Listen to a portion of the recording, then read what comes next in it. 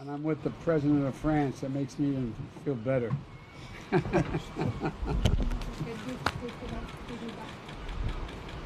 Oh. We're on. Okay. We're on. Did you know that? We're just having we've had a good couple days so far. I've had a chance to spend some time with President Macron, get to know him, and we have some things we got to talk about a little bit later, but things are going, I think, well, and we're as we say back in the States, we're on the same page. So, thank you.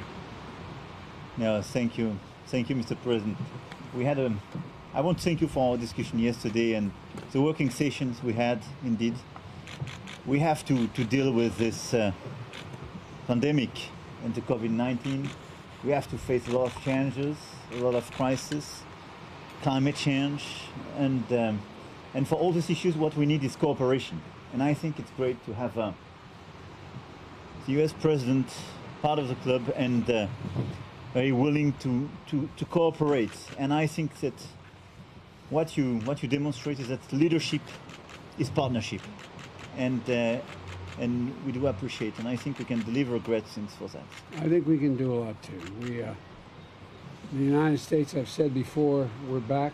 The U.S. is back. We feel very, very strongly about the cohesion of NATO, and I, for one, think that the European Union is an incredibly strong and vibrant entity that has a lot to do with the ability of Western Europe to not only handle its economic issues, but provide the backbone and the support for NATO. And so we're very supportive, very supportive.